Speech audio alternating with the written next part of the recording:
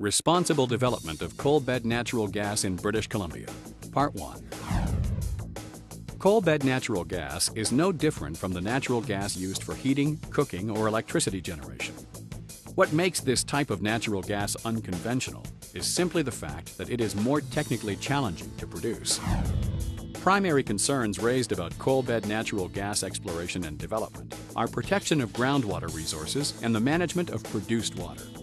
There have also been questions about surface impact of wells and related elements, including access roads and pipelines, and the facilities through which the gas is transported. These potential impacts are common to most natural gas developments, whether conventional or unconventional.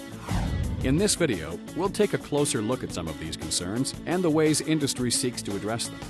Other videos in this series will discuss other aspects of development of natural gas from unconventional sources in Canada. Water protection. Protection of non-saline surface and groundwater resources is an important issue for Canadians, and it's something the unconventional gas industry takes extremely seriously. To protect both surface and groundwater, coalbed natural gas operators use production casing, cemented in place from the bottom of the well to the surface, to create a barrier between shallow water aquifers and the coal or sand formations which hold the natural gas. Water production. In some areas, water is trapped in the coals along with the natural gas. In these instances, the water must be removed to allow the gas that is present within the coal beds to flow to the well. This is known as dewatering. Concerns have been raised that coalbed natural gas wells could either drain valuable non-saline groundwater, or if the water is saline, could cause environmental concerns if improperly disposed of. The amount of water residing within the coals varies from jurisdiction to jurisdiction. While some hold water, others are dry. The experiences with produced water from one jurisdiction cannot be used to predict the experience in another region. In those areas where dewatering is required, the handling of all produced water is strictly controlled by government regulations. In British Columbia, the provincial government has released the BC Energy Plan, a vision for clean energy leadership, which clarifies and enhances British Columbia's commitments to making British Columbia coalbed natural gas production the most environmentally responsible in North America. The standards in the energy plan mean companies wanting to develop coalbed natural gas will not be allowed to surface discharge produced water.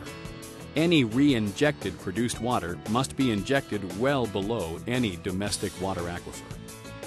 Water produced from coalbed natural gas wells has been put to a number of beneficial uses in jurisdictions in the United States.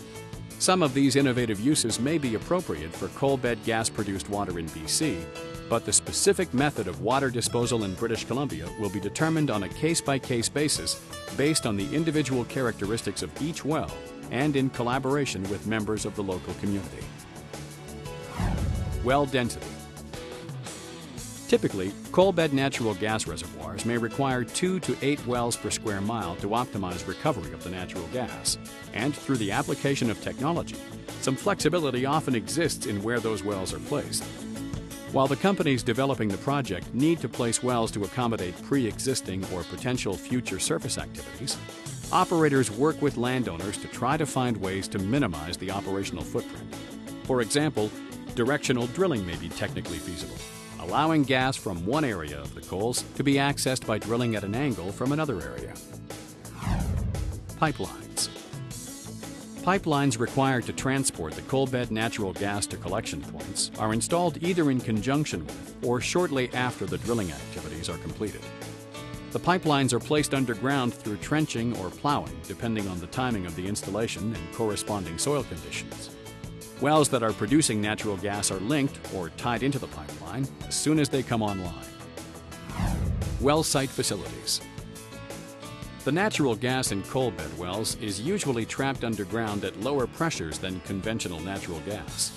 As a result, some form of compression system is often required at coalbed natural gas well sites to push the gas into the pipeline system.